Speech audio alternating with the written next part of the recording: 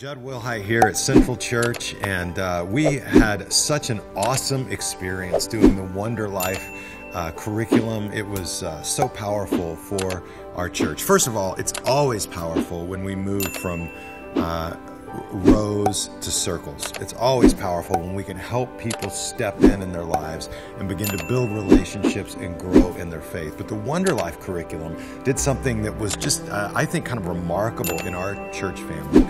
One of the things it did is it really challenged our people to deal with some past hurt and past issues. And I think the core thing that goes on in so many of our lives is if we don't deal with the past, then we're destined to repeat the past again and again in our lives. And I think some people really found spiritual freedom, personal freedom, because they started dealing with some areas in their lives in the past that they never really dealt with. And Wonder Life, in a fun way, kind of opened the door for that.